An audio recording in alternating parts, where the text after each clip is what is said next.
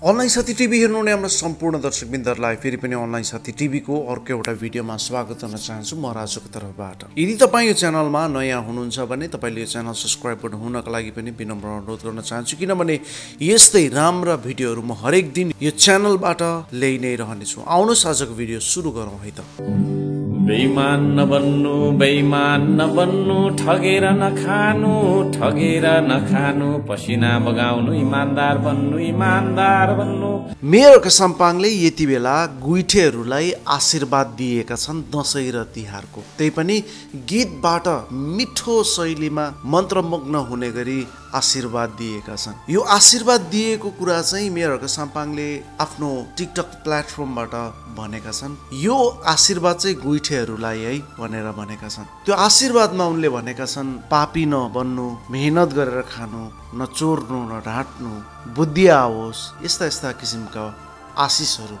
गुइठेहरूलाई दिएका छन्। अब ती गुइठेहरू को हुन् त भन्दाखेरि जसले मेयरका साम्पाङको विरोध गरिरहेका छन् अहिले पनि। उनीहरू भन्छन् श्रम गर्नु हुँदैन, भ्रष्टाचार गर्नुपर्छ, अलि मिलिजुली धरानलाई खानुपर्छ, मिलेर बाँडीचुरी गरेर खानुपर्छ, घुस खानुपर्छ सबै मिलेर, यस्ता भन्नेहरूलाई चाहिँ मेयरका साम्पाङले गुइठे भनेका हुन्। र ती गुइठेहरूलाई मेयरका साम्पाङले आशीर्वाद दिएका छन् सद्बुद्धि पलाओस्, ज्ञान बुद्धि आओस्, धरान मिलेर बेचेर खाने होइन तर धरान मिलेर बनाउने बुद्धि आओस् भनेर चाहिँ मेयरका साम्पाङले दशैं र तिहारको लागि गीतबाट आशीर्वाद दिएका छन्। त्यो आशीर्वादको गीतलाई हेरेर धेरैजनाले कमेन्ट पनि गरेका छन्, साह्रै राम्रो आशीर्वाद दिनुभयो यी गुइठेहरूलाई भनेर धेरैजना कमेन्ट गर्ने व्यक्तिहरूले भनेका छन्। त्यहाँ अब चाहिँ यी गुइठेहरूको बुद्धि आउँछ होला है भनेर पनि भनेका छन्। मेयरका साम्पाङले कस्तो किसिमको गीत गाएका रहेछन्, कस्तो किसिमको आशीर्वाद गुइठेहरूलाई दिएका रहेछन् गीतद्वारा, त्यो तपाईहरुलाई म देखाउन चाहन्छु है त। अलसी नबन्नु, लोभी नबन्नु, पापी नबन्नु, अलसी नबन्नु, लोभी नबन्नु, पापी नबन्नु, सहयोगी बन्नु, अरूलाई पनि आफूलाई जस्तै माया गर्नु है।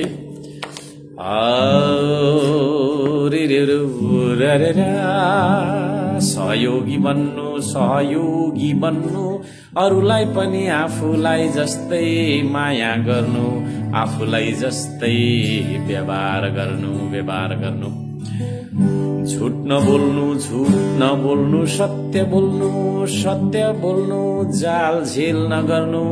लफडा र झगडा नगर्नु, कहिले पनि जाल झेल, लफडा र झगडा नगर्नु। भ्रष्टाचार नगर्नु, कमिसन नखानु, कात्रोमा गोजी हुँदैन, यति कुरा बुझ्नु, बस यति बुझ्दा हुन्छ तिमीले सबैजनाले। कमिसन नखानु, कात्रोमा गोजी हुँदैन, भ्रष्टाचार नगर्नु, कात्रोमा गोजी हुँदैन भन्ने कुरा बुझ्नु, बस यति बुझ्नु, अघि बढ्नु। माटो छुनु, खूब खेती गर्नु, माटो छुँदा खूब रमाउनु, खूब खेती गर्नु। खेती अर्थात कृषि भन्दा ठुलो उद्योग केही हुँदैन यो संसारमा, कृषि भन्दा ठुलो काम उद्योग केही हुँदैन यो संसारमा, यति कुरा बुझ्नु। खेतबारी प्लटिङ गरेर नबेच्नु, धरती माताको व्यापार नगर्नु, धरतीलाई पूजा गर्नु, धरती माताको व्यापार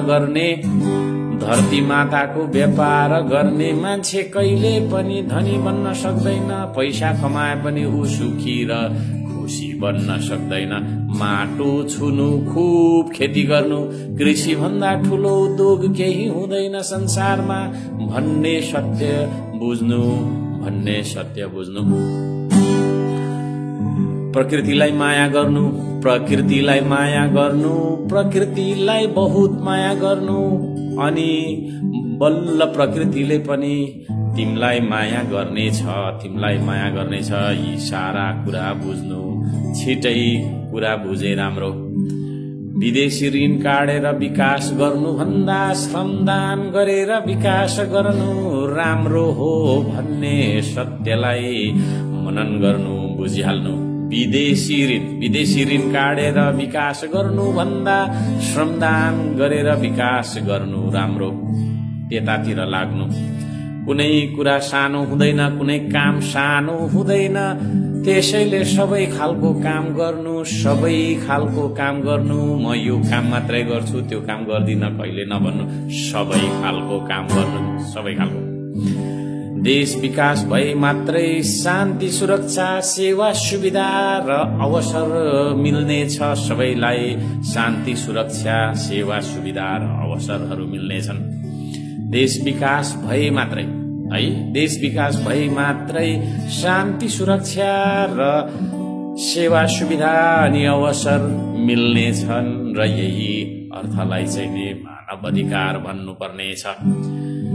यो कुरा बुझ्नु बेइमान नबन्नु ठगेर नखानु पसिना बगाउनु इमानदार बन्नु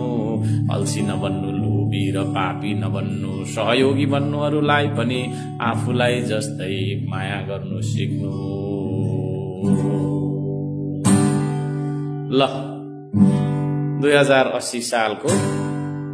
दशैंको आशीर्वाद भनौं या आशीर्वाद सहितको चाहिँ सन्देश साँच्चै मेयरका साम्पाङ क्रिएटिभ माइन्ड भएका व्यक्ति हुन् उनले यति मीठा गीतहरू लेख्छन् हावाको गीत मात्रै लेख्दैनन् तर उनले ज्ञानमूलक जनचेतनामूलक गीतहरू पनि लेख्ने गर्दछन् यो कुरामा उनलाई मान्नै पर्छ हामीले उनको प्रशंसा गर्नै पर्छ धरानका ती गुइटेहरूलाई मेयरका साम्पाङले आशीर्वाद दिँदै यो गीत लेखेका हुन् यो गीत अत्यन्त धेरै हृदयस्पर्शी मिनिङफुल सत्यवादी गीत रहेको छ ती गुइटेहरू मेयरका साम्पाङका विरोधीहरू हुन् ती विरोधीहरूलाई मेयरका साम्पाङले भनेका छन् बुद्धि आओस् ज्ञान बुद्धि आओस् लुटेर नखानु अल्छी नबन्नु भनेका छन् यो गीतबाट धरान 17 का वडा अध्यक्ष मनोज भट्टराई धरान 10 का वडा अध्यक्ष विवेक राई धरान 15 का वडा अध्यक्ष नरेश इवराम 20 वटा वडा अध्यक्षहरूलाई मेयरका साम्पाङले सद्बुद्धि आओस् भनेर आशीर्वादको गीत बनाएका हुन् यसरी म पनि यो भिडियोबाट भन्न चाहन्छु ती मेयरका साम्पाङका विरोधीहरूलाई ती धरानका गुइटेहरूलाई ए गुइटेजीहरू तपाईको सद्बुद्धि आओस् यसरी बारम्बार कार्यपालिकाको बैठक बहिष्कार नगर्नुहोस् बुद्धि फर्कियोस् धरानलाई सबै मिलेर बनाउनु पर्छ भन्ने सद्बुद्धि आओस् भ्रष्टाचार गर्नु हुँदैन भनेर ज्ञान बुद्धि आओस् सद्बुद्धि आओस् कमिसन खोर हुनु हुँदैन भन्ने बुद्धि आओस् म यो भिडियोबाट यति नै भन्न चाहन्छु र तपाईलाई यो गीत कस्तो लाग्यो मेयरका साम्पाङको र ती गुइटेहरूलाई तपाईका केही सन्देशहरू छन् भने पनि कमेन्ट मार्फत लेख्नु होला र यस्तै राम्रो भिडियोहरू हेर्न अनलाइन साथी टिभी युट्युब च्यानललाई सब्स्क्राइब गर्न नभुल्नु होला भन्दै म राजु बिदा हुन चाहन्छु यो भिडियोबाट हस्त नमस्कार तपाईको दिन राम्रो होस् जय नेपाल जय हर्का साम्पाङ